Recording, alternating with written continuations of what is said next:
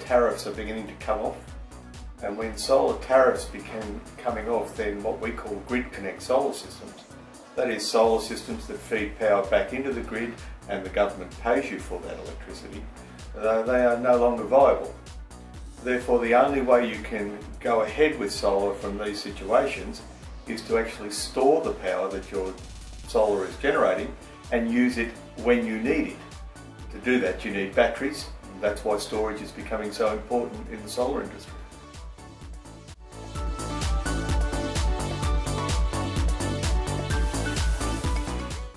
Basically, you have two options. A lot of people talk about going off the grid.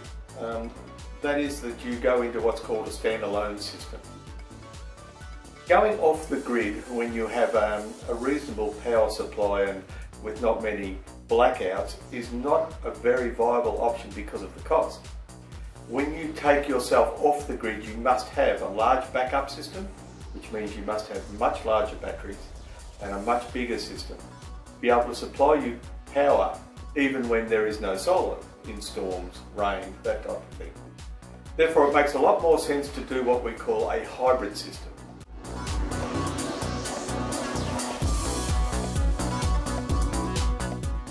What a hybrid system does is it allows you to store the power, use it when you want to, therefore you don't have so much reliance on the grid. But then in bad weather situations or in those times where you're not producing enough solar, you simply draw from the grid to support your power.